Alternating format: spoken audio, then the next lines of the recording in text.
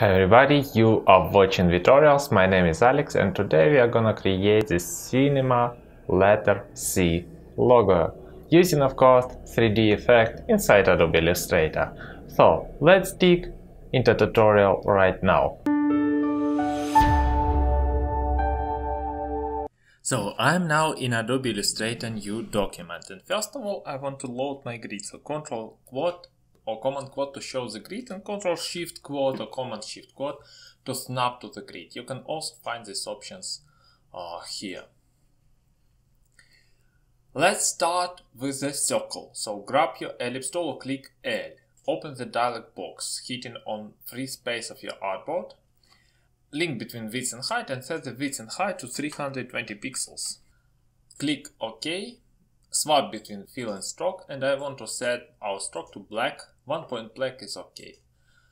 Now we need to convert this circle into the 3D object, so go to the Edit, 3D, Extrude and Bevel.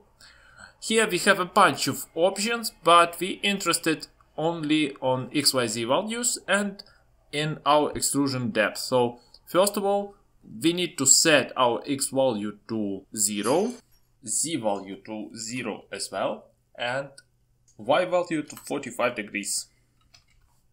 And now we need to increase the extrude depth to 180 points. Check preview and click OK. Now leave it as it is, because we need to create actually a symbol and map this symbol on this 3D shape. To create a symbol, it's our film tape.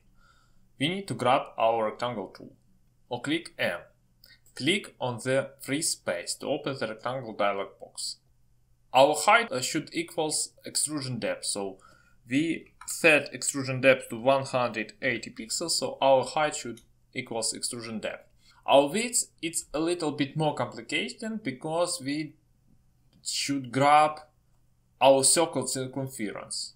So to calculate our circumference, we need to set 320 pixels, which is diameter of width and height of our circle, and multiply it to P. So I want to set a multiplication symbol and then set 3.14, but I actually want to grab 3.15 to ensure that I have enough length to cover all of my 3D shape. So I set 3.15, click Tab to proceed the calculation, and I have width 1008 pixels and I want to set it to 1010 pixels. Click OK.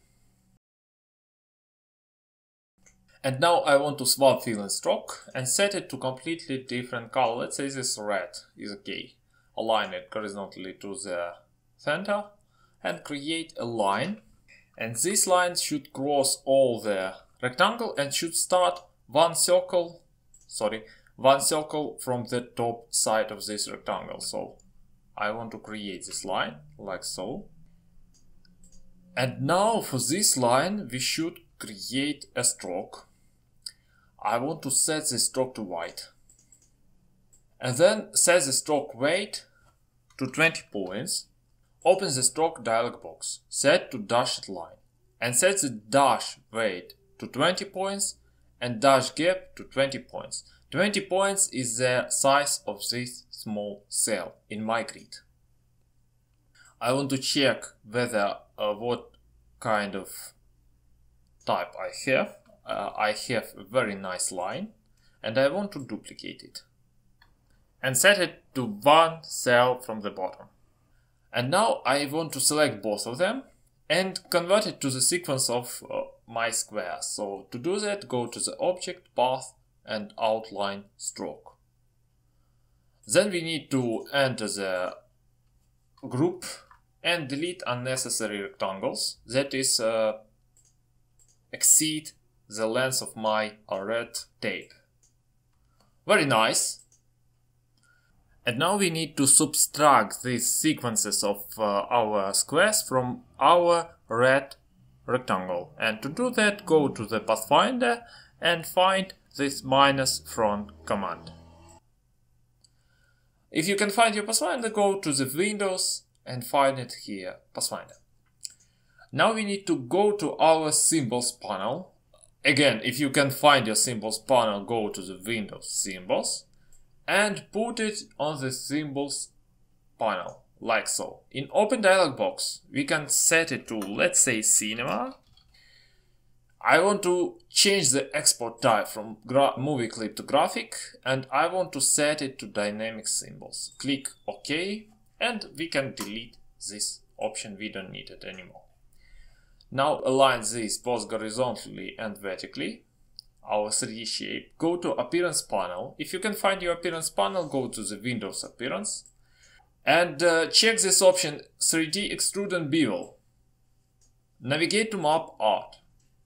Change surface 3rd of 4 here and find your cinema symbol.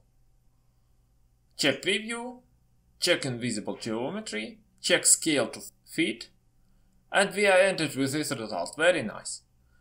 Click OK, click OK here and convert this 3D light effect to the regular Adobe Illustrator object in order to modify all the colors and create the contour of this sea. So go to the object, expand appearance, now ungroup here, ungroup here, release clipping mask from this forward object, release clipping mask to from this backward object. I want to also delete all the clipping paths and all the empty groups.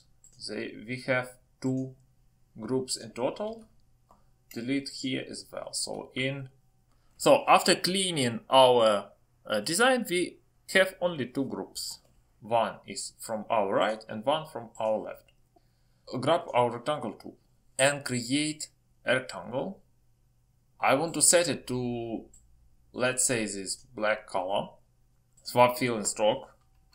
And now I want to work with this rectangle, but before I want to uncheck this snap to grid option, Ctrl Shift Quad, and I want to resize this rectangle so it's cover the even number of our squares here. 1, 2, 3, 4. 4 squares. Then I want to grab all of my shapes and align it both vertically to the center, like so. I gonna move my rectangle a bit to the top. Beautiful. And now I want to select this shape on my right and this rectangle. Go to Shape Builder tool and combine all of this shape all together.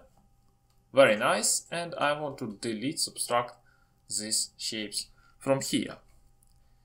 Now we can change our color. I want to set to my right shapes this very light beige color through just a bit of yellow to the white, and then set a black color to this left shape. Go to my ellipse tool and create a background. Set it with Ctrl Shift left bracket to the bottom and change fill color. And voila, we have this nice letter C. C is for cinema. If you like this tutorial, subscribe to my channel, share it with your friends. I want to thank you for following to the end. Have a nice day.